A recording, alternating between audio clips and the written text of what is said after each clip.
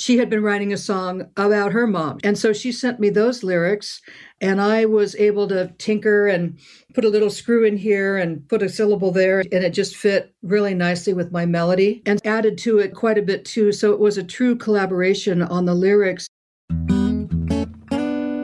Brian Smith here, and welcome to the Dream Path Podcast, where I try to get inside the heads of talented creatives from all over the world. My goal is to demystify and humanize the creative process and make it accessible to everyone. Now let's jump in. Sue Ennis is on the show. Sue is an internationally recognized songwriter, best known for co-writing more than 70 songs with Ann and Nancy Wilson of the platinum-selling rock band Heart. Sue has more than 35 million records sold, including 10 gold, 4 platinum, 1 triple platinum, and 1 quintuple platinum album. Sue is also a member of the band The Lovemongers with Ann and Nancy Wilson, and recently co-wrote and performed on Nancy's first solo album, You and Me, which was released last Friday. When she's not writing or recording, Sue teaches songwriting workshops, and her Craft of Songwriting class sells out every quarter at Shoreline Community College. She also helped develop a songwriting interactive experience for the Experience Music Project with Paul Allen, and is on the faculty at the Pacific Northwest Film Scoring Program, where she teaches songwriting for film. This is one of the more wide-ranging interviews I've done on the podcast, not only because she has such an amazing career, but also because I have a personal connection to Sue through my dad, who was Heart's tour pilot for many years. In this interview, Sue and I talk about how she met Ann and Nancy as a teenager, and how that friendship blossomed into a decades-long songwriting collaboration. We also talk about her adventures flying with my dad in Europe and discuss the origin story of the Lovemongers. And if you stick around until the end of the interview, you'll hear Sue give me some songwriting tips after I play her part of a song I wrote in high school more than 40 years ago but never finished. So without further ado, let's jump into my chat with the incredibly talented and multifaceted artist, Sue Ennis. Well, Sue, welcome to Dream Path Podcast. Thank you. Thank you. So fun to finally meet you and be with you after lots of missed places and lots of schedule juggling. Here we are. Yes. Thank you for making time. I know you're so busy with your teaching schedule. Yeah, it's been a couple of months since we first tried to connect. Really. And how's your sister doing, by the way? Thanks for asking, Brian. Yeah, she's in really good shape. Yeah, had a little bit of a scare there, but everything went well, and she's on the mend. So thank you. Yeah. Well, I first want to say congratulations on this solo album that you collaborated with Nancy on, called You and Me, Nancy Wilson's first solo album. Yes. Since starting her music career in the late 60s, early 70s. So, yes, yeah, I listened to what I could. I don't think it's fully released yet, that I could see. No, I think it's Friday on May. I think May 8th, whenever that is, the 5th. So, anyway, it's coming right. No, actually, I think they do release new music Friday. That's the thing now. So it should soon be available. Nice. Yeah, I listened to what I could. You and Me is the song that I really connected with for obvious reasons. You are featured on that track. There's no reason to hurry. Don't need to worry, 'cause you always show me the way. There's no reason to hurry. Don't need to worry, 'cause you always show me the way home. What a touching song. Oh, thank you. I can tell you a little bit about how that song came to be. I had no idea that, Nance would want it to be the title song for the record. But I think, I had written a song a while back, a year and a half or so, that was just a personal song for me that a little bit of a disguised song about my mom and about her death, but in a kind of it had a lot of imagery, and it was called "Follow Me," and it was "Follow Me," and I was going to keep her safe. And I don't need to go into the first iteration, but I played it for Nance, and she really loved the music, and she said that she thought that the words really weren't for her, but that it was crazy that she had been writing a song about her mom. She had been really missing her mom, and so she sent me those lyrics, and I was able to tinker and put a little screw in here and put a syllable there, and it just fit really nicely with my melody, and added to it quite a bit too. So it was a true collaboration on the lyrics, and we both were of one. I was going to say mind, but really one heart. Wanting to conjure up a scenario where we could meet our moms again. And I don't mean in any kind of, weird woo-woo way, but rather that impulse that sometimes we have, when our moms are gone, when you're in a hard place or a lonely place or whatever it may be, and you think, if I could just call my mom right now, those of us who were lucky enough to have wonderful relationships, So in any case, that was something that we both had experienced. That if only I could just talk to her, and we put sort of a nicer spin on it, and it was so cool to have Nance sing it. I mean, I was so thrilled that the song turned into something that she fully embraced and sang with so much sincerity. It's really nice to hear her voice. I know she had some, she sang on, was it These Dreams or? Dreams, yeah. Yeah, These Dreams back in the mid-'80s and had that turn into a #1 hit and demonstrated that she has the chops for sure, but just hasn't been featured as a vocalist. So it was really cool to hear this. That's what happens when you share a band with Ann Wilson. Oh yeah. Not to be silly, true. But I mean, she certainly, yeah. I mean, one of I think rock's greatest voices, and I will say that as her friend and a fan, and and then Nance always had a few sort of spotlights in the live show where she could sing whatever she wanted, and she often opted to sing covers. I think she sang Mona Lisa's and Mad Hatter's and an old Elton John tune, that just really beautiful melody. And then on the last tour, The Boxer, and so something a little more acoustic focused. And with Sammy Hagar, right? Yeah, that's an interesting collaboration there. I was not expecting to see his name on there. He's an old friend of a very long time friend of Jeff Bywater, Nance's husband. And so Nance has, of course, gotten to know him.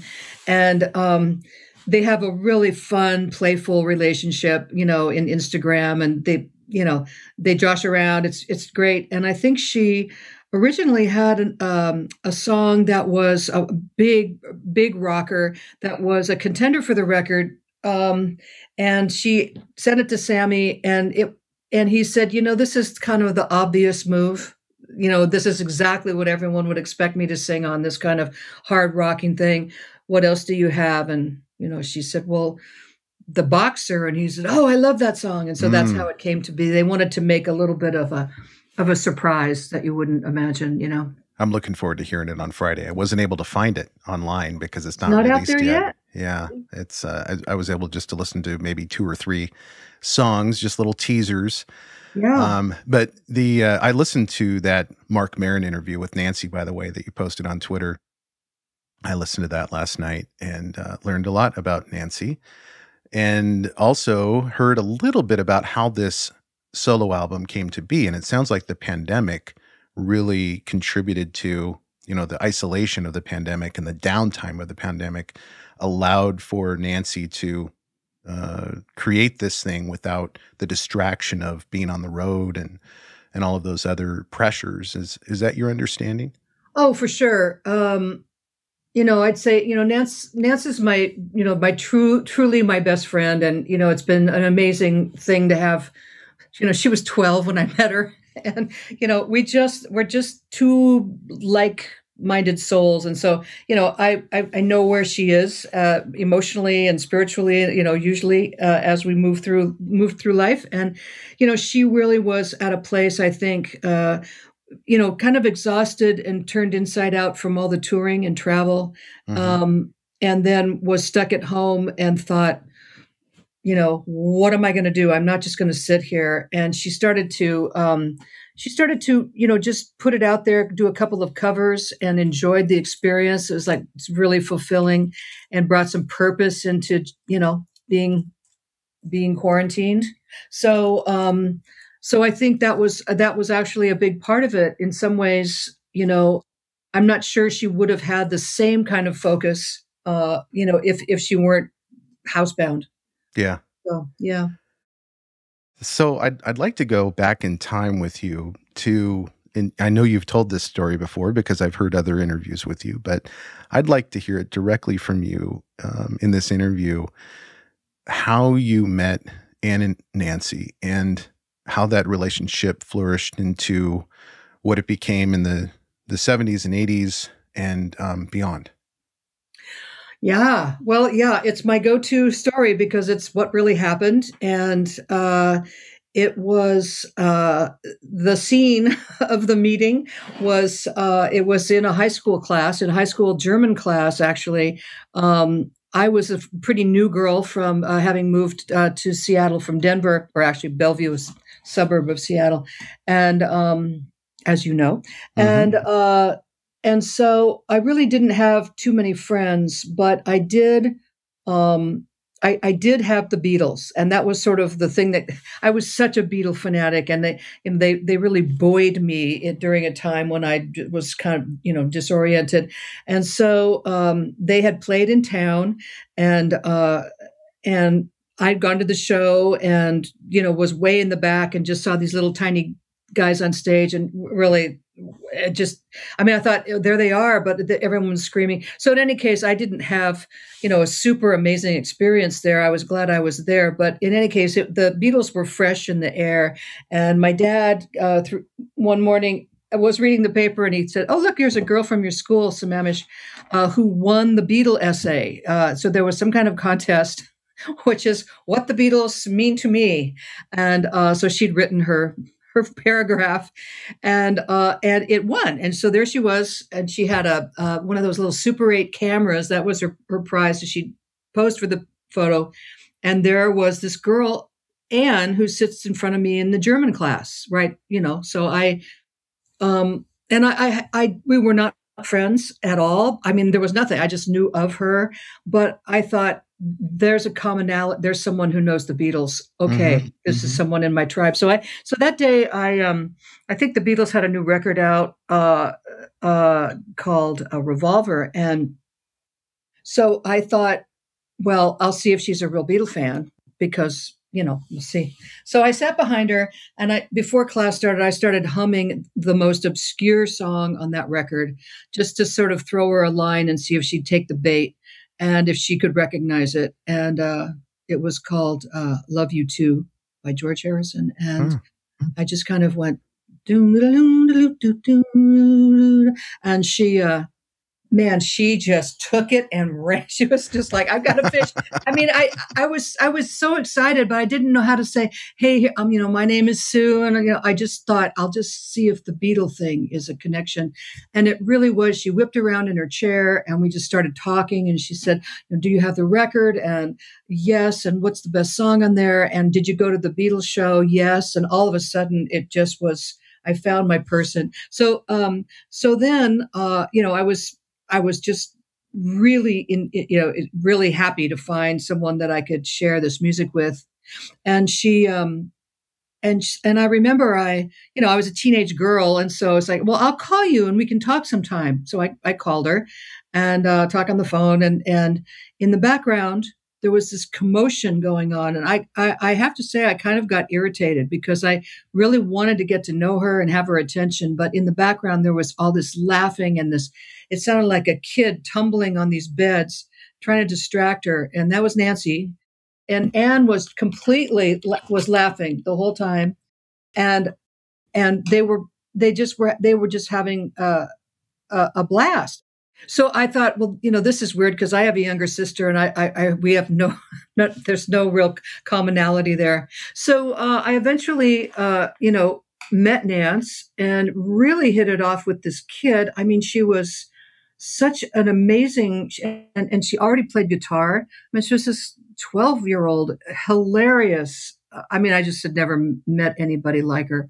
So that was the beginning of friendship. They already had a number of, as you know from the interview with Mark, they had a number of groups already going, and immediately asked me to join when they saw that I had a guitar, and I could not imagine doing that. I was way too introverted, and I just could not go to the performer place at all in the beginning, and so they, we just started playing in the bedroom, and they showed me lots and lots of chords, and I knew how to harmonize a little bit, but they got me deeper into it. One of the things that was so cool about both of those young ladies was that they had a lot of experience in choirs and high school choirs, junior high, as they called it then, choirs, and they had really good ears. And they also had sung a lot in their family, and so they had a natural harmony besides the fact that they were sisters as well. So it was really, really fun to have them help me find my place in a 3-part harmony. They certainly guided me there, and that was just a revelation to me. So that's where it all started, with kind of a fan approach to music, and then the fact that they were already, really working on something, and kind of brought me in as far as I could go, but I could not go to the stage. Now, were you self-taught at this point, and were they self-taught? Yes, absolutely. I think that, they had their mom had bought them, what was it called? Oh, Mel Bay. I think that was a 60s guitar book with all the chords in it. I had a chord book as well. Mm-hmm. But I mean, I really have to say I was a very amateur guitar player. And once they showed me, how the E went with the A, and I mean, it was just, they really opened a musical door for me. Mm-hmm. I already had, I played piano. I had a number of piano lessons along the way. And I remember when I was moving away, when I was in 8th grade from my home, and actually in San Diego, I remember the teacher said, she said, you should continue playing. I mean, just that's you have something, and I never forgot that. And it made me feel like I might have someone recognize something in me, which I had never seen. So that was a little bit of something that gave me some confidence to, to sing the songs with them. So that's awesome. I find that collaboration and just playing and singing with other people is a portal into somewhere that you just cannot go on your own through these self-teach books. I started with, I think, Alfred's self-teach book 1 for guitar. And in fact, I did that. I'll show you the guitar behind me, because it's got some nice looking guitars there, Brian. Well, this one here, wow. This one was given to my dad by, I believe, Howard Leese. No kidding. Yeah. And so what's the make on that? This is a limited edition Ovation classical guitar. I thought it was classical. Look at that. Yeah, look at that wide neck. It's got the nylon strings. Beautiful. And so my dad had that laying around, and because he was obviously, the tour pilot for Heart, and had a love for music at a young age, and he played, and I looked up to him. So I picked up that guitar, and and I learned from that book, Alfred Self-Teach, book number 1. And that's as far as I got. It's just that book. But the rest of my musical knowledge came from playing with other people in bands and just fireside, acoustic sessions and that type of thing. And I tell you, it is, it's like a university course when you work with the right people. And Isn't it? Yeah. Yeah. Yeah. I think that's the truth with other songwriting collaborations that I've been in. I did a bunch of songs with a guy who's a film composer and who was Berklee School of Music. And it was the first time that I'd ever sat down in the same room with someone who, excuse me, who actually got out staff paper and wrote the notes that we were writing. Usually you just put on the old cassette and recorded it. And that made me think, I'm kind of out of my depth here, but I feel it's good for me, It's just above where you are, and it makes you rise up. So my understanding is you went off to college after high school, and Ann and Nancy, I think, had a couple of albums under their belt and were touring. How did you reconnect with them, and what was the what was the impetus behind that reconnection and that collaboration that started at I think Dog and Butterfly? That's right.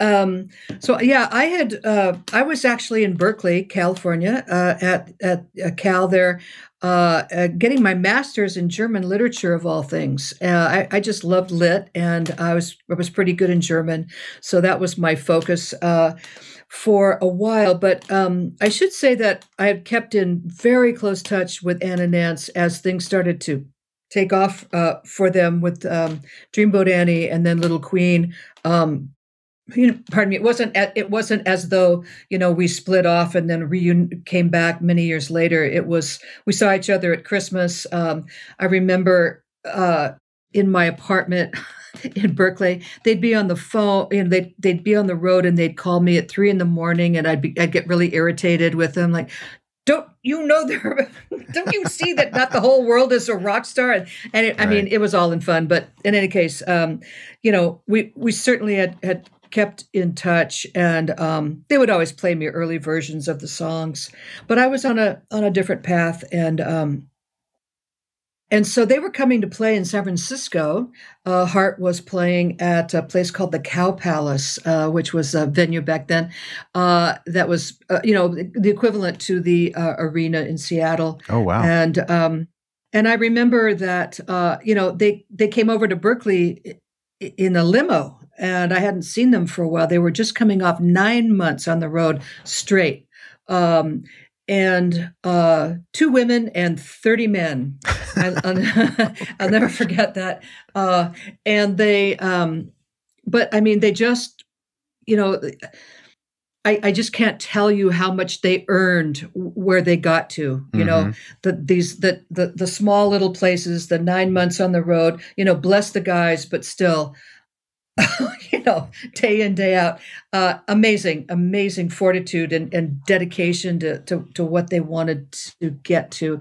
And so they came to my little place and they got out. I remember they were all dolled up. They just had perms, it was some new look, and they had these beautiful jackets. And I saw them through new eyes in a way, because they were very glamorous, and they looked beautiful. I mean, I mean, of course, I always knew they were beautiful women, but this was stunning. They had boots on, and they looked like rock stars. And when I saw them, they probably saw the surprise on my face. I'll never forget. And they started laughing. They go, "I know.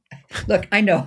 This is what we kind of have to do." Right. But I mean, not that they minded it, but it was really fun. That to know they were still in there. They hadn't completely, become sassy rock stars. And so we went and started playing guitars that afternoon. They had about, I guess, 4 or 5 hours with me before they had to go play their show. And the limo guy waited outside, and we just had the best reunion you can imagine. I was deep into German literature, and all of a sudden this sort of incredible golden thing washed over me. The the beauty of making music, as you said, with other people. It's just indescribable. And I think that what they got from it, if I may be so bold, is just, a connection with somebody who really knows them and isn't treating them like rock stars. Also, maybe because I'm a woman, and we laughed so hard. It was just an amazing reunion. And at one point, they brought out some, like notebook paper, and they said, Epic Records wants us to deliver a complete album. So I think at that time it was 9 or 10 songs, in 2 months, and we haven't started writing, and we have no ideas because all we've done is go on stage and see hotel rooms. But we have this little idea, and so they showed it to me, and it was actually pretty well along. I mean, I could tell they had a verse and a chorus, and I helped them with the bridge. And then I had and it was just all for fun. We were laughing the whole time, and then we'd sing it, and we go, "That's fun. That's pleasant." In any case, I just didn't think it was that. I just thought it was fun. And suddenly there was a song, "Dog and Butterfly," and I helped with some lyrics here and there. And they went back to Seattle and played it for Mike Flicker, their producer, right away, because he was saying, we've got to get songs, and we got to go with this. They already had studio time booked. And he said, why don't you go back there next weekend and see what else you can come up with? And so it started a very surreal, as I look back on it, time of writing this record where they had a big advance at that point from their label. And so they would fly down, and we would go to this penthouse suite at the top of at Nob Hill and, fancy San Francisco for the weekend. The limo would come pick me up from my little hovel. I was like Cinderella. I would go to this incredible place at the Mark Hopkins, at all these, different beautiful hotels. And we'd stay in all weekend and write a song. And on Sunday, the limo dropped me off, and I went back to reality, and off they went to Seattle. And they'd call me during the week and say, the song is really coming together. We made this change, or they just love it. But I mean, it seemed like we were on a roll, and it all came from, the spirit of kind of fun and love of music in those days, without any sense of what a label was looking for, Mm-hmm. Yeah, I'm looking at the track list for Dog and Butterfly, and what an album. You've got, I mean, who was in the room during these sessions? I assume just everyone was there collaborating and contributing in some way. Was it mainly you, Ann and Nancy, and then Roger and Howard would sit in on a few songs, or was everybody there for every song? No, I would say that, so let me just choose a song. So Mistral Wind, for example, Raj had a riff for that, that Nance had recorded. I think Nance spoke about that in the interview.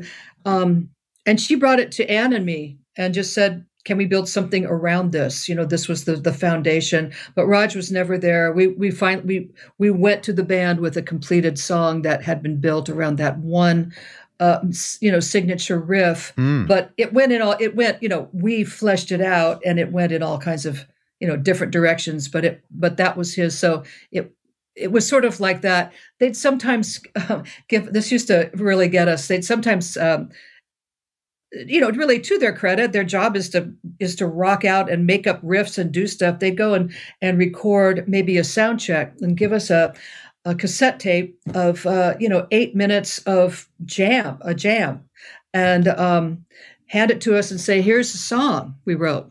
And we'd listen to it, and it would be 8 minutes of a riff here, a riff there, a false start. Sometimes something kind of cool would happen, but not a song, and they'd go put a singing part on it, and we'd go, a singing part? That's the lyrics and the melody. That's what the song is about. I mean, it was all sort of in fun, but it was also through their lens, it was like, this thing really rocks, and you guys go do whatever you do to the Right. singing part thing. So, so that, nowadays they call it top lining, but that's, that's how we wrote most of them, was just three of us. With So then there's songwriting input. credits there, right? I mean, sorry to interrupt you, Sue, but No. what I'm still unclear on, and I'm trying to figure out over time as I interview more musicians and songwriters, is the legalities of it. So when you're writing a song, I guess it's an understanding that's reached as to how the songwriting credits and royalties are going to be split. And then there's a separate performance credit or royalty that is assigned to that song, or how does that work legally? Okay, well, that's pretty simple. So we have a song, and it is a composition. We call it it's called composition legally, meaning lyrics, chords, melody. Okay, that's the song. So let's say in the case of Dog and Butterfly, there are three writers on that the three of us wrote that song. And so we owned the composition, and we split up what we considered, what percentage of we contributed, so that, so the 100% of the pie would be split up. However, we determined that to be in terms of each of our contributions. So that's that side. There's also another side. That's one copyright. That's for the composition. The other side of things is for the sound recording or the master, and that's where the performers are part of that. The actual performance that has been recorded. That is also a copyright that you have on a song, and that typically the master is owned by a label if you're signed to a label. Okay. So, and then the artists receive a royalty according to their contract with the label. So before they sign, they say, yes, we'll agree to 14% royalty, whatever it may be, 18%. Okay. And that's how the players are paid with that participation from the sales of that recording. Okay. But unless they wrote on the song, they would have no piece of the composition side. Are you following me? Yeah. So, that makes sense. Okay. I've heard artists before say, just kicking themselves, I wish I had not given up the masters before. And I think now I understand what they mean by that. Yes. And as particularly today in the world of streaming, the master's side gets about 3 times as much as the composition side from the streaming services. So that's really where the gold is for, again, streaming payments are crazy and small, but there is the much larger percentage is with those masters. That's the value in the streaming world. So before Dog and Butterfly, and so Dreamboat Annie and Little Queen, my understanding is that Anne and Nancy followed Roger and Michael Fisher up to Vancouver, and there was this. A lot of songwriting and recording and performing in Vancouver. Were you pretty tuned in to what was happening, and did you know how special that that band was at the time? Because I would think that if they're up there in Vancouver, maybe they're flying under the radar in the United States, and then they just come down and make this huge splash. But what were you thinking at the time? Well, the earliest days of Heart, and this would be before Anne met Mike Fisher. They were in clubs around town, and they were starting to get a following, and so there was an awareness. I wouldn't say they were the top band in town, but they were playing out a lot. So I had seen them a number of times, and Nance she was in high school, but then when they really got serious and they moved to Vancouver because I think Mike, because Anne wanted to be with Mike, but also I think Mike had a sort of a masterminded vision for what they could be, and was a very hard worker, and wanted wanted them to work really hard. And so they did. And they just committed. And so they started to rise up in the band, and become a draw for the bigger clubs in Vancouver. So, I was aware of that, and then I'd go up there occasionally and see them, and be really surprised at how excited people were to see them. At that time, I think they were called Little Led Zeppelin because they were doing a lot of Zeppelin covers in the band, and they were really good. Raj, was really nailing those Jimmy Page riffs, and Anne was, for a time as she was developing her voice, was an amazing Robert Plant sound alike Right. in terms of how she was approaching the rock. Yeah, I saw that 2006 or 8 tribute that they did, Ann and Nancy, for Led Zeppelin, and I forget what song it was. Oh, was that at the Hall of Fame at the I'm not sure what was that called? It was like it was a Center for Performing The Kennedy Arts. Centers, Yeah. the Kennedy Centers honor, Yeah. yeah. That Yeah. performance, I think, on YouTube has millions and millions of views. It's just incredible to see the members of Led Zeppelin like tearing up as they're listening to that That song. was amazing, wasn't it? Standing ovation. Yeah. What just was funny incredible. about that was when they came to them and said, "Would you like to do this?" And the crown jewel, "Stairway to Heaven," and close the show.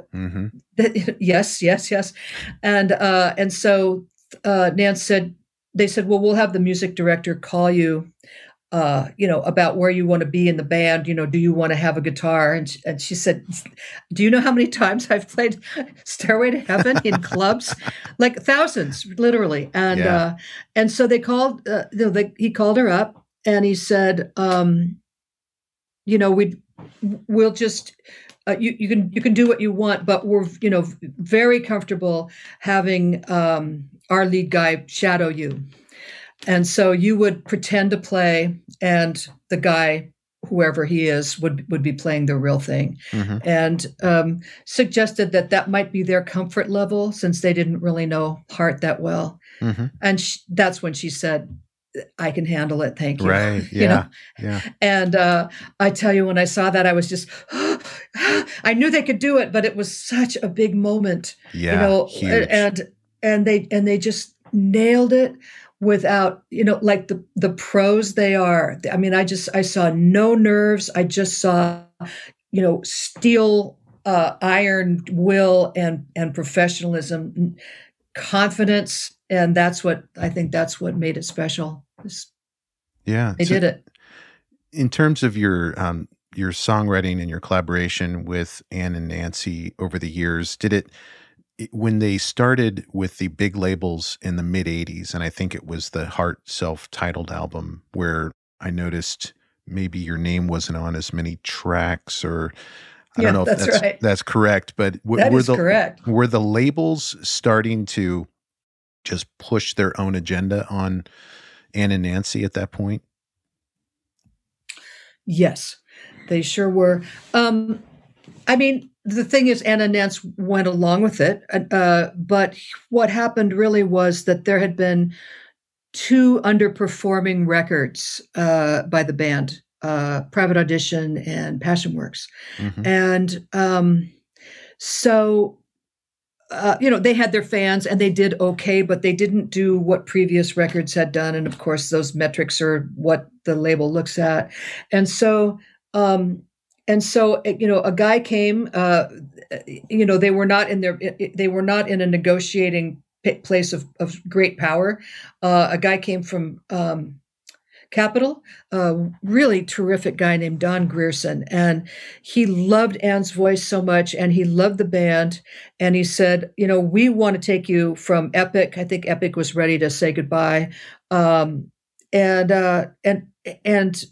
part of it is going to be that we're going to want to work with you on this, and we're going to find the very best songs, and we're going to suggest a producer, and Ron Nevison was his name.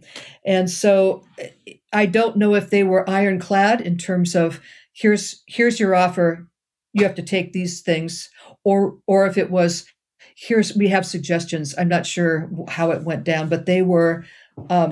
They did do that and go with it. And Don Grierson was an incredible A&R person for them, on the phone with them all the time, making sure that this was going to be the right record and the record that Capitol wanted as well. And so part of that was going outside for the songs that they thought would be radio hits, because rock was really changing.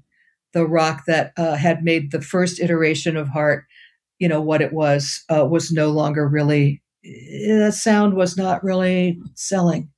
Yeah. So that's, yeah. So well, it did get, I mean, that's just a fact of the 80s is that it changed dramatically from rock to more synthy sounds. Yeah, right. And it did. I mean, I think it had to do with many changes in the industry have to do with tech developments, right, and new things, and and they rolled with it and did okay. I'm so pleased that These Dreams was a #1 hit, and the lyrics were written by Bernie Taupin. What a cool collaboration to be able to work with Bernie, who was isn't he Elton John's lyricist? Or yes, was he? Indeed, and such a hero for us. We were massive Elton John fans and knew those records intimately, every syllable, and so that song actually was written, sort of existed, and was out there in the This Is Available universe. It wasn't written. We didn't work. They didn't work directly with Bernie. I think he had pitched it to. He wrote it with a wonderful writer named Martin Page, and I think they had pitched it to Starship at that time. Oh, okay. But they wrote "We Built This City," Bernie and Martin Page. Okay. So that was around the same time, and so I think that that Nevison brought that song, and I actually was there the night that they were going through songs, and he played that one, and Anne was not that interested. It was very synthy, the demo, and she just was not vibing with it at all. That's an overstatement. She just couldn't find her place in it. There was not rock and didn't have guitars. But Nance heard something in it, and I remember she went up to the speaker and put her arms around it, and just said, "That's mine." And physically took possession of that. She physically took it. That's great. What a great story. As you may have noticed, there are great resources and advice mentioned in all our episodes. And for many of them, we actually collect all of these resources for you in one easy place, our newsletter. You can go to dreampathpod.com/newsletter to join. It's not fancy, just an email about each week's episode, featured artists, and resources to help you on your journey. Thanks. And now back to the interview. So at this time in the 80s, at the same time in the Pacific Northwest, there was this grunge scene that was developing and morphing into something that really became sort of a signature sound in the early 90s that resulted in Mother Love Bone and Nirvana and Mudhoney and all of these. Were you tuned in to what was happening in the Seattle area at that time?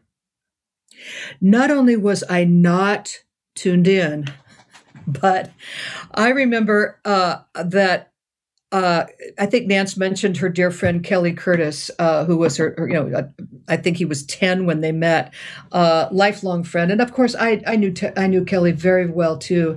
But I remember I got a call from Kelly, who at that time was still trying to find his way in music. He knew he wanted to be in music. He had been the publicist for Heart. He traveled a lot, and then he was back in Seattle feeling his way. And I remember he called me one night and said, "You have to come down to what was the name of that? What's the Central in Pioneer Square? You may Tavern? still there, Central Tavern." Yeah. And I knew that it was sort of a grungy, to use that word, place that I don't think so. And he said, I'm going to send a taxi for you. I mean, he was so adamant that I come, and you've got to see this band. I think they were called Mookie Blaylock at the time. No, they were Mother Love Bone. I'm sorry, Mother Love Bone. And so I really, okay. I mean, he just kept after me, and to his credit, I mean, that's what you do. And so I went down there, and lo and behold, there were a bunch of my friends around. And so clearly Kelly had called everybody and done the same sales job on them. I will send a taxi to bring you down here. So here's all these people, and here comes Mother Love Bone. And so they're kind of loud. And I just thought, okay, well, they're not bad. But then the lead singer, Andrew was Wood, right? Andrew Wood. Yeah. I just was sitting, sort of in the back, just taking him in, going, what is this? What is this? And he started to swing the microphone out over the crowd, almost in like a Roger Daltrey move. Daltrey used to swing the mic, and and I thought, oh no, this is like a guy in his bedroom pretending to be Roger. That was my association, pretending to be Derivative. Roger Daltrey. Yeah, derivative. Like, and then you have to swing the mic, and so he's swinging it, and it started to come way low, to like it became dangerous, and I thought, this guy. What is this about? And He's so a jackass. I thought he was a jackass. And then he took a full pitcher of beer and just threw it over the crowd. Oh my! And I goodness. went, I'm out. I'm too old to appreciate what this is saying. I mean, I don't know what. It's not for me. And I remember leaving, not in a huff or anything, but just like, I don't get it. And so Kelly's like, isn't this great? He did come up. What do you think? And, I was going, God, he just about hurt people with the mic. And he goes, he's just trying to find his persona. But the main thing is the music, right? And, I could sort of see it, but I never, I mean, your question was, did I see it? Did I know about it? What did I think? Right. I did not. I could not get it. Yeah. And this was, and I do think, that he was experimenting, that Andrew did finally find a really cool stage persona. It was early days, and he was trying to, but yeah. Then that morphed into Pearl Jam, right? Yes, it did. After Andrew died? Andrew died, yes. And that was really interesting. I guess the one thing that I could tell you about my observations, I was really on the periphery of this, not so much, center.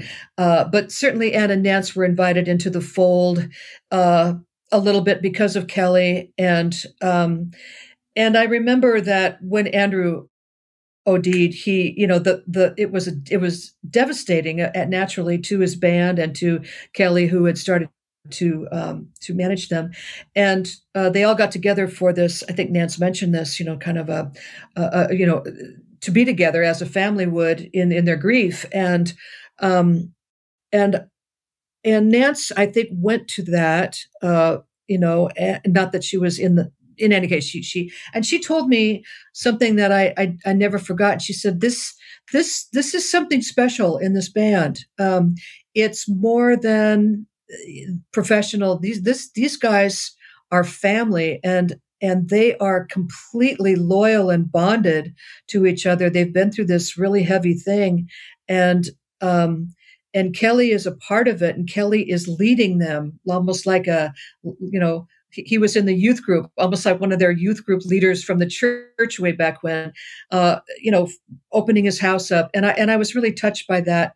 And then when I learned that Kelly never had a written contract with him, that they worked on a handshake, their whole career with him, I thought that's where it started. That speaks volumes about Kelly and also those band members, doesn't it? Yeah, they're really excellent people, Shep Gordon is the same way. I don't know if you've ever met Shep before, but I've heard so many great interviews with him. And seen Mike Myers' documentary. oh, Supermensch. Yeah, have you seen that? I did. Yeah, That's something.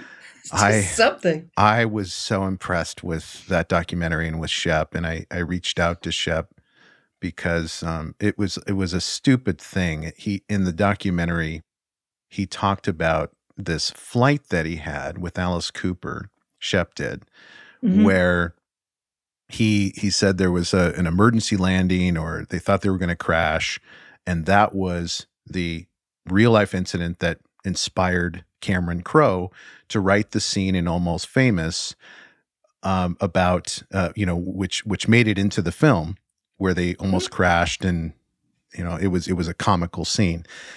But the reason I reached out to him, and this is so dumb, I don't know why I even cared, but after my dad died in 2003, Ann and Nancy, through Carol Peters, their manager at the time, emailed my sister and I expressing their condolences and telling stories about my dad.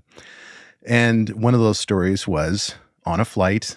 There was a near crash landing where they had to land in a field somewhere, and Cameron used that as inspiration for Almost Famous. And I went and watched the movie, and sure enough, the pilot's name was Craig, not Greg, and it all made sense. And then I confirmed that recently with Greg Mariotti, who is Cameron's partner in Vinyl Films.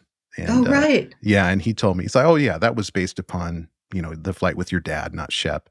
And so anyway, that's how petty I am. I was like, I emailed Shep, or I messaged him on Facebook, and I asked him about that. He's like, no, that was really the flight I had with Alice Cooper, and I was like, okay, well, but anyway. Well, I had always heard, I'd been on some of those flights on that small plane with your dad at the helm, and some of those flights were really bumpy and really scary. Yeah. In that little plane, you feel everything. The little King Air, I think it was. King Air, it sure was. And and I remember, Howard Leese was the least comfortable flyer, and nothing against Howie. He's the most brilliant guitar player, and none of us was really, but Howard really didn't like it. And I remember one time Cameron being on there, and he looked pretty white too, because we were going every which way in the South, I think, through a tornado. And that's when I thought, oh, that's where he got the idea, because he had actually been there with looking at Howard's face, just right. It was amazing. It was very scary, and I will vote for the Heart story for sure on that one. Yeah. So how much did you travel with Heart on tour, and how much did you see my dad? Not that often. I do have a Greg Smith story. So I would say, when I wasn't in school, I would go out on tour with them, and then I got really tired, on the road. I mean, I just was not made for that kind of pace. And so I started to just be one of those people, because I was not in the band, who would sort of sit back and say, oh, you're playing LA? I guess I'll come to that. Or you're playing Chicago. So I would choose those dates and come and see them. So I did see many, many shows, but I did not do the sort of grind. I did a couple of the grind day in, day out, 2-week kind of things. But I remember that they were going to play in outside of Frankfurt, Germany, and so they put together a small tour that had a number of dates in the UK. I remember they played in Leeds, and I'm just remembering this with the Who, and that was fun. That was fun to see the Who up close, backstage. Oh, amazing! And that was really a thrill, and. But Greg was the pilot for that tour, and I remember also just a little also preface was that Anna, Nance, and I went over early before the band came over, and took a little Beatle tour, and so they rented a nice car in London, and we drove up to Liverpool, on the left side of the road, and it was all just, but it was great because it was just the three of us.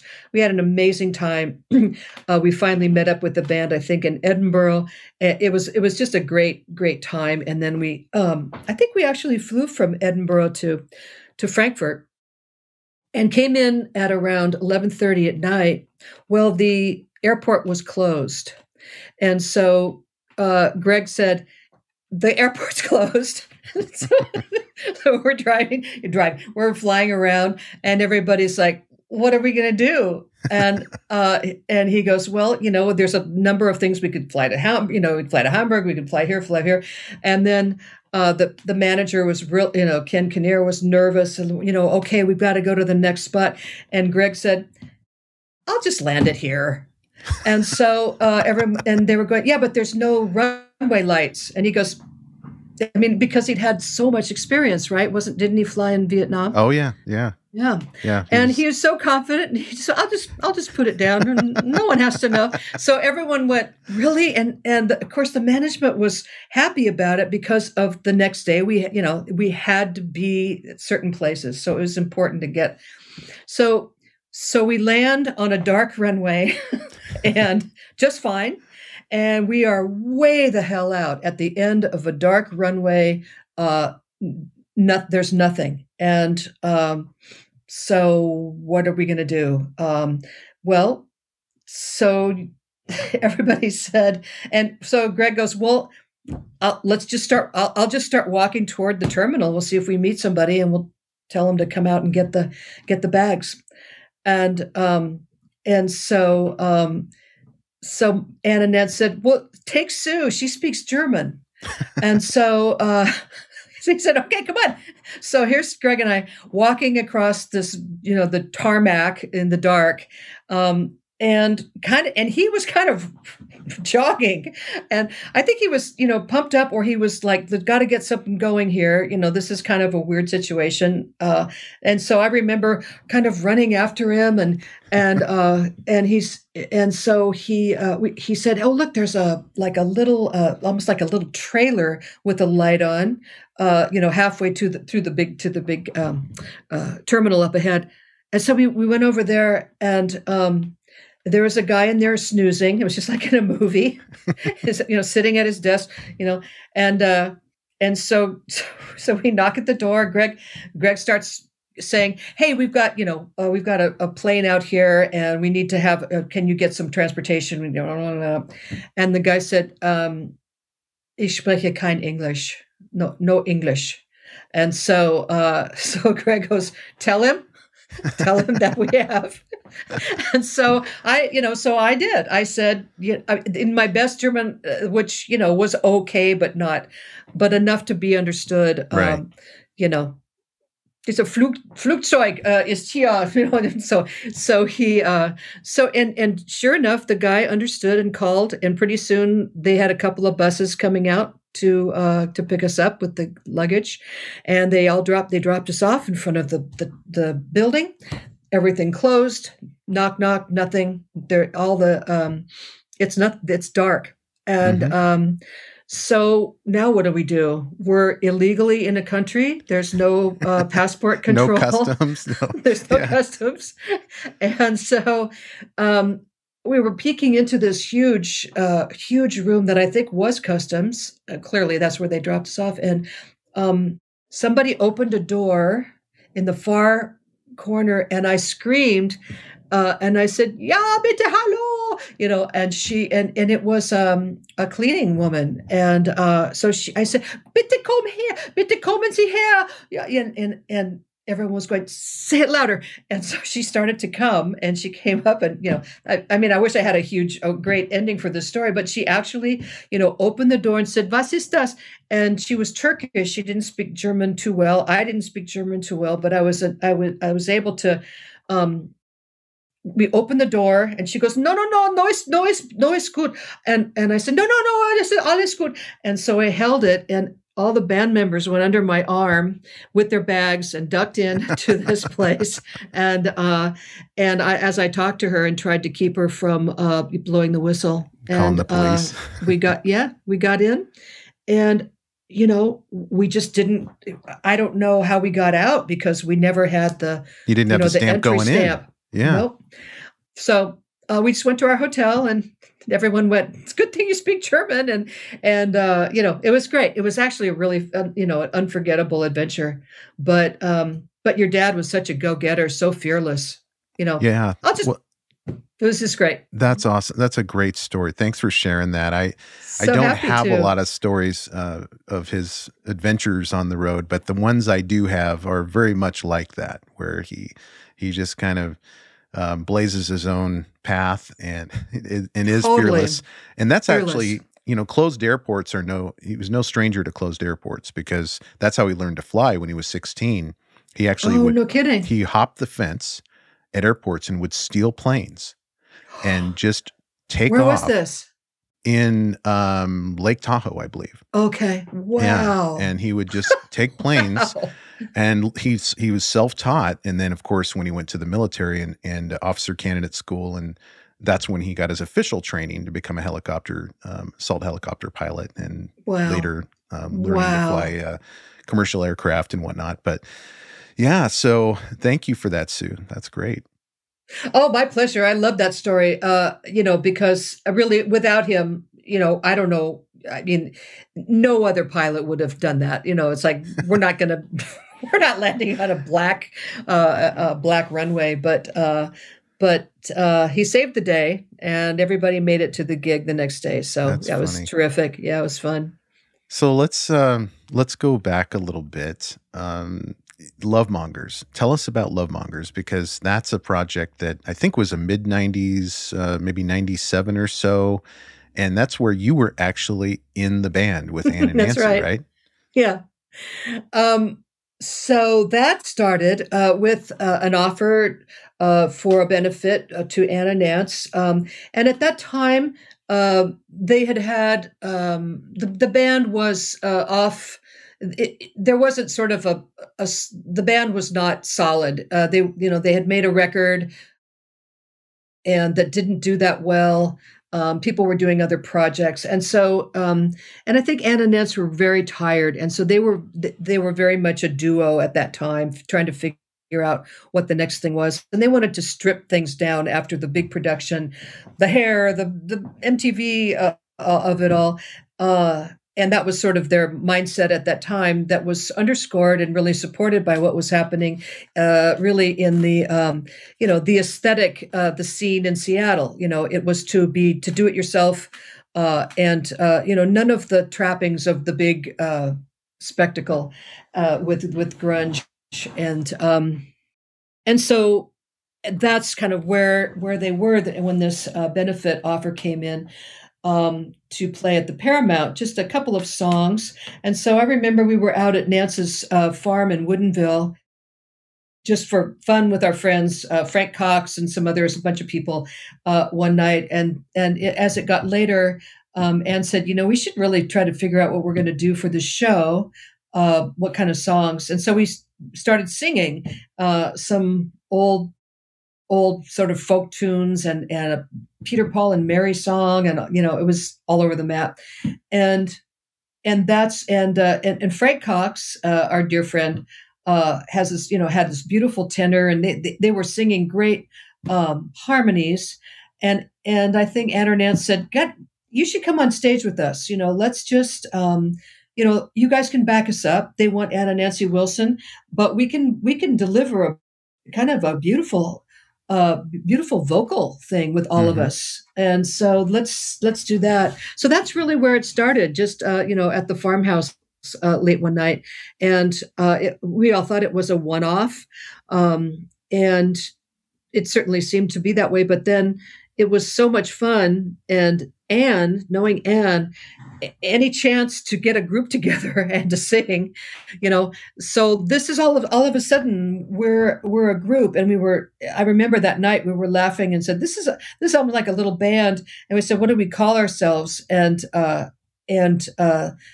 we were thinking about different things. Someone said the hate mongers, and someone, no, the love mongers. And we laughed. We thought it was this really silly name, but fun, and especially for the occasion. So that's where the name came from, as almost like a joke. And then it seemed pretty fun. And soon enough, we had a couple of people come forward, a little label through Fred Meyer of all places, that was starting up, and a huge Heart fan, Brant Berry, what a great guy.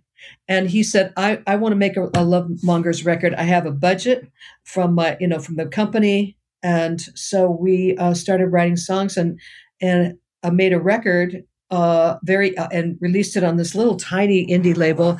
And no one really thought that it was going to become anything. And it found its fans. But what it really was a wonderful. I see it as a great reprieve for Ann and Nance to get back to their roots, in a sense, which were acoustic and were vocal, harmony based, and I think they were really refreshed by all that. And we were sort of there to Frank and I to support them and to lend our, and we actually wrote songs, all of us together. So that's the story of the Love Mongers. We did a couple of little tours and played some clubs up and down the West Coast. Just had a ball, and I think it was, friends on the road. And it was just great. Lots of jokes came from that. The harmonies were great. I just listened to Miracle Girl before the interview, and that song sounds a lot like, it's so full and robust in terms of the layers and the harmonies. It sounded like a Broadway tune, almost like, I don't know if you've seen Springtime. Is it Spring Awakening? Yeah, I have. It kind of reminded me of like a Spring Awakening, really sort of joyous, harmony-driven song. I haven't heard that in so long, but I remember it being really musical and melodic, and those harmonies. Yeah, that's fun. That's right. So, a couple more questions. I know we've been going over an hour here, and I appreciate your time. No, that's fine. So, I remember listening to another interview with you where you said that Baby Lestrange was the first album where you had publishing. Mm-hmm. And I don't know what that means. Can you tell us what publishing is and what it means to an artist? I can. I just taught a class earlier today on publishing, so I think I can pull that out. I'll put on my teacher hat here for just a minute and ask people to bear with me. It's not very difficult, and it's not very long. So here's the idea. You've got a song, you've got the songwriter, and every song has to have a publisher associated. So first thing to do is forget everything you know about the word publishing, like book publishing, newspaper publishing. This is something very different. The term actually arose out of, going way, way back to the 30s, the idea of sheet music that was published. And that's how people, got their music. So that's where the word publishing comes from. But music publishing now really just means sort of overseeing this copyrighted song or a number of them, right? So there's a publisher associated with every song, and they kind of do the paperwork around that. So they issue licenses. If someone wants to cover your song, they'll write that license out. They'll get the contract going, and someone will pay the publisher. The publisher collects all of the money that comes in. If you get, let's say, a song placed in a movie, that fee will come to the publisher. All of the streaming fees, all of that comes to the publisher, and the publisher splits it right down the middle. They take half, and they pay their songwriter half. And if you've got a bunch of songwriters, you're going to be sharing what's called the writer's share, which is 50% of that total income. So the more writers you have, the less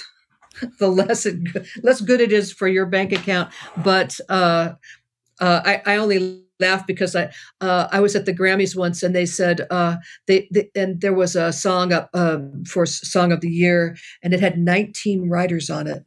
And I just thought, wow, what a different age, right? Because and those 19 people are sharing 50% of something. So, but anyway, so that's really what it is. So your publisher, if you have a publisher, someone interested in representing your songs as a songwriter, they take half your money, but they do a lot of things for you. Not only that paperwork I mentioned, they register your copyrights and so on, but also they push your songs for you into the hands of people who might want to cover your song, and so or do something with it that generates money. And that might be something that you, as a writer in Seattle, can't really do. You don't have those contacts. So the publisher will put you in touch with maybe co-writers. They will open avenues and doors for you that you wouldn't necessarily have. So it's great to have a publisher in that way. If no publishing company is interested in you, very often the case, then you are your own publisher. But every song has a publisher. Professor Ennis, thank you for that lesson. That's why they pay me the big bucks. No, right. I actually love talking about this stuff, and it's a concept that very few people, get. You gotta kind of learn it. So yeah, and I heard on the Nancy Wilson interview with Mark Maron that, or was it? I think it was with it was another podcast interview she did called Record Store Day, I believe, with Paul Myers. I'll have to send you the link to that. Oh, cool. Because he specifically asked about you and your relationship with Nancy. Oh. Yeah, he talks about you. And I'll send you the link to that today. But I think Nancy said that she gave you one of her signature Martins, that you were one of the folks that she gave that guitar to. So where does that guitar sit, and do you play it? Very good. Yes, she did. I was lucky enough to, and she didn't tell me. It was just one day the UPS guy or FedEx comes and there's this big heavy thing, and I open it and it's like, she sent me a Martin, and then it's this incredibly beautiful guitar, as you can imagine, designed by her with all these personal touches, the beautiful wood she chose. I mean, it is Nance's wish and creation. Mm-hmm. So I didn't. In any case, it is in the next room. I don't play it as much as I should because the action needs to be lowered a little bit. Mm-hmm. So when I play it, it's like, in order to make a pure chord, so that I have to have just a little bit of tweaking done on it. But it is a beautiful thing, and I cherish it. I'm nervous to even almost play too it pretty in some to ways. play. Almost in some ways, yeah. Yeah. If you need a good, you probably already know about Mike Lowell's guitar shop. Mike passed, yes, I think last year, but his son is carrying on. And I didn't know that. I'm glad you mentioned it. That shop is still at it, and I've taken my guitars in since Mike passed, and they're doing a great job. That is great to know. I'm going to go there because I'd love to, carry on the tradition. Yeah. Yeah, that's great to know. Thanks. I got Michael's name from Roger, actually, because I interviewed Roger. He was like one of the first guests on my podcast. Oh, wow. How long have you been going with this? Couple of years. That's great. Yeah, it started in March of 2019, and I think Mike Fisher and Roger Fisher, I interviewed them at the same time. They were interviews or episodes 4 and 5, I believe. Okay, early on. It was such a long interview. I had to split it into 2 episodes. So they had a lot to say. They did. Yep. Yeah. I hope they said nice things about me. No, I'm kidding. I'm sure I didn't even come up. But that's great. Good. That's good. Have you interviewed any of the other guys in Heart? No, I reached out to Howard, and he wasn't interested at all in okay. It wasn't anything personal. He just isn't into. It's not his style. Yeah, he's down in Vegas, I think, doing doing his thing at those shows. Vault thing, yeah, right. The Vault. Mm-hmm. And I haven't had a chance to talk to any of the other folks like DeRozier or Ken Kinnear can connect me, I'm sure, with Ken's still around, by the way. So good. Yeah. Yeah, good to know. I haven't heard about him in years. Good. But I wanted to finish off with a little discussion about your current profession. You are teaching at Shoreline Community College, right? That's right. And you have sold out songwriting classes, and I'm fascinated by the concept of teaching someone how to write a song, because Mm. I heard an interview with Chris Martin from Coldplay, and I think it was during the Bee Gees documentary. I don't know if you've seen the Bee Gees documentary Oh, yet. yes, I have. I just ate up every second of it. I mean, Wasn't it wonderful? it was almost like a kid. I just couldn't get close enough to take in every, you know, it was just fantastic. The way Chris Martin from Coldplay described songwriting on that documentary, he said something like, songwriting is more like capturing energy that's out there. It's you aren't creating it, but Mm. you are, and I'm probably butchering this, but you're channeling something Hmm. that's just out there, and you have to be able to listen and understand what you're hearing so that you can properly memorialize that energy into the song that you're writing. I thought that was a beautiful way of describing it, almost like we're a Mm. vessel, uh, and we don't have as much to do with creating a great song as we think we may do. Yes. So when you are teaching songwriting, how do you approach it, mechanically, and also the more spiritual part that Chris Martin's talking about in terms of Yeah. like that energy? Well, I think that there are plenty of songwriters who don't necessarily have that channeling, but there is a craft to writing, right? And Right. there are things you can teach. You can teach how song structure, the architecture of putting a song together that'll keep your listener engaged, and lyric writing. The idea of capturing something in a way where it hasn't been said before. Things like that. We talk about having a song that has a North Star to it, a central concept that sometimes is encapsulated in a title. I mean, some people write songs just by collecting titles, and we'll be jamming out something some night and go, what should I call this? Go look at your title list and go, oh, that's exactly what this one is called. And so, there are different ways to get something going. But I know what I think when you do have that moment when you're so, lost or maybe not, maybe it's found in your in the moment of creating something, you're letting this stuff is going through your head, and then something lands. You sing a melody and you think, where did that come from? That's the magic, isn't it? And that's probably what he's talking about. Yeah. And you're really grateful for that, and that's the thing that keeps you coming back more than anything else. It's like, will I be able to? It's not something that you set out to do. It's something you make yourself available for if it happens, and and it doesn't.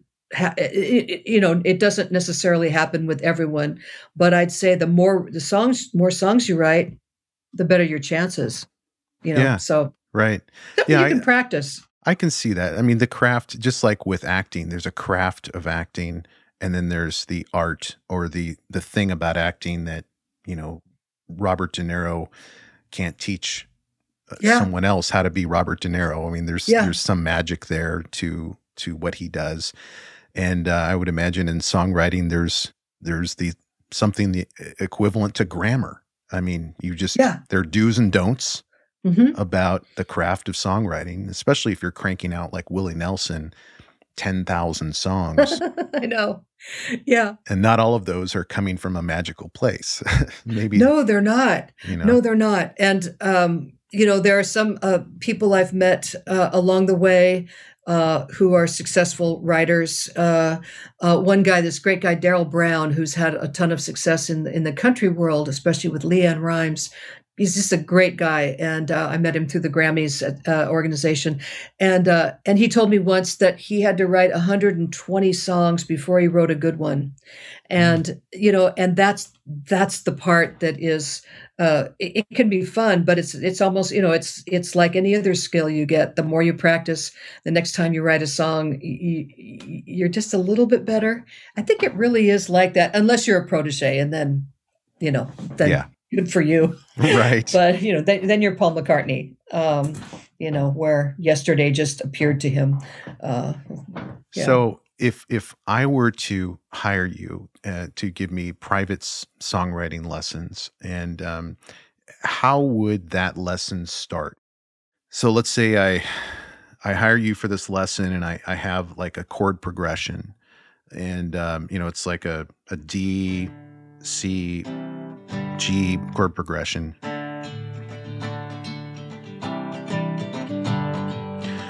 And then I maybe have some lyrics, like I wrote some lyrics in high school a long time ago.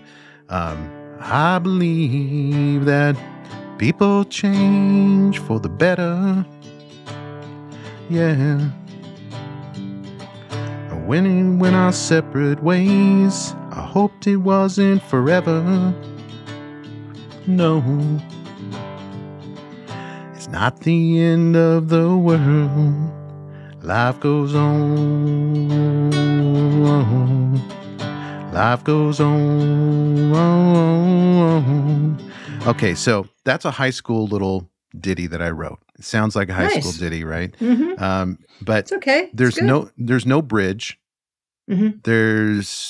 I have another set of lyrics that are kind of cheesy, but where would you take me from there? Like, what would the process look like in an hour-long lesson to try to flush out where to go and how to refine whatever was created there? Mm-hmm.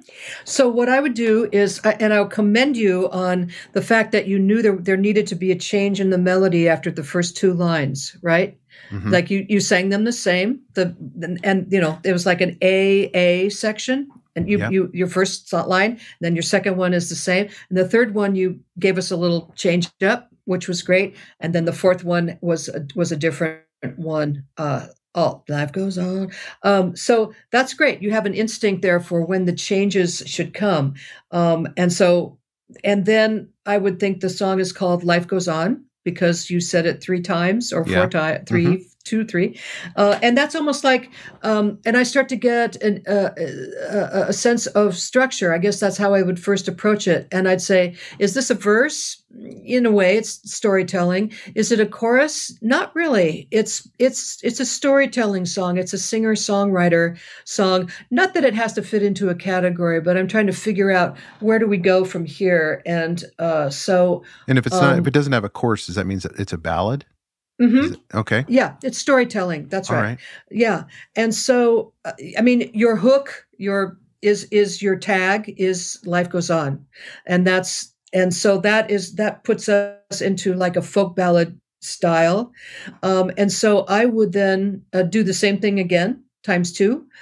This would be like an A section of 4 lines, and then a B, and then another one, A section of 4 lines. So the next part, you have to further your story, and you have now bumped up against the second verse curse, which is a joking way that songwriters talk about. And now what do I do? Okay, I've got right. So I got this far, and I've got a little idea going. So the second part. The second verse, the second stanza, needs to advance the story in some way. You need to. What else about this? So a good approach there is then what happens? You ask yourself. Okay. Right. So you're going to write one more of those. Same formula, same format, same stanza, same melody, and hopefully, get a little bit further with your story. I'd probably go into something more personal instead of general observations about life.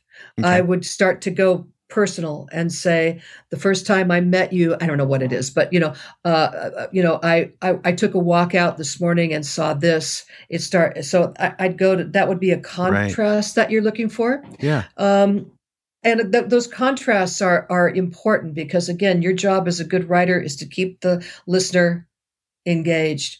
So after two of those, let's call them A sections, they're identical, A. Now we need a B. We need to contrast. We got to go somewhere else. And so what I would have you do or suggest that you follow is how can we do something that contrasts with what we have in a big way? So maybe it's contrast with almost becomes a bridge in a sense. Okay. Some people might call it that, a B section, a departure. And so it should contrast in every possible way and still belong to the song. So, lyrically, maybe you shift perspective there. The I song becomes a little bit of a different, a memory, for example. You can go back in time. You can get introspective in that section a little bit more than you have been. Anything lyrically that contrasts with where you've been, and then also musically. So, you've got those rhythms going in your A sections. I would probably lengthen the lines to contrast. So make, and I wanna da da da da da. I'm just making that up, but you see what I'm saying? Mm-hmm. That contrast, and then go back to that A section, and it feels really good after that departure into the B. It's like a callback in a way. It's a callback. It's a return home, something that you've set up. And maybe you want to elaborate on Life Goes On in your B section, talk about that because that's what the song's about. So what can you say about that? Yeah, that's a good question. I don't know. Well, I love how just instantly the wheels started turning when I didn't tell you that I was going to do this, and you immediately just saw and heard what needed to be explored. And after just a few seconds of hearing, lyrics and a couple of chords, that's fantastic. Oh, it's so fun to do, and who knows if that would work for you? But I'm at a place, and having done it enough, where I certainly can throw ideas at a collaborator and say, maybe this, maybe this, maybe this, maybe this. And then you can run with it. Yeah. Well, Sue, it's been a huge pleasure to talk to you, and thanks for sharing your Brian. story I'm so with glad us. we finally got to meet. It's really great to meet you, and I love telling these stories. They're fun, and it's fun to reminisce and think about how lucky I've been. Be reminded of that. So thank you for inviting me. Absolutely. And I will be heavily promoting this Nancy Wilson solo album, which features you on the You and Me track. And, yes, I've got two other songs on there, which is one's called I'll Find You, and the other one is called Walk Away, which has got some strings on it. And boy, it got much bigger than we imagined in the production. Very happy with how it came out. So I can't wait to hear those songs. I can't wait for you to hear them. I'm going to buy a physical copy of this album. Are you really? Yeah. That's so cool. Well, it's very nostalgic for me. Anything heart related, anything Nancy related, I'm going to pick up. So thanks again for talking to me. I will let you know when the episode launches so you can share it with your folks. I'll promote it for you. Definitely. Okay. And for listeners who want to connect with Sue on social media, it looks like you have a Twitter account at Sue Ennis, right? I do. Come say hello. And also a website, SueEnnis.com, SueEnnis.com. And if you want to connect with her to request lessons, songwriting lessons, or just to ask questions, I'm sure she'd be happy to reach out and chat with you. I am available. Thank you so much, Brian, for promoting I don't say too much on Twitter, but when I do, it's about Nancy. No, yeah. it is right I noticed now. that. I noticed that. You're a good friend. Yeah, she's my girl. We were so lucky to have each other. So again, thanks so much. Really fun talking to you. Really fun talking to you, Sue. You take good. care. I wish you the best. Hey, thank you for listening, and I hope you enjoyed today's episode. If so, I have a favor to ask. Can you go to wherever you listen to podcasts and leave me a review? Your feedback is what keeps this podcast going. You can also check us out on Instagram, Twitter, and Facebook with the handle @DreamPathPod. And as always, go find your dream path.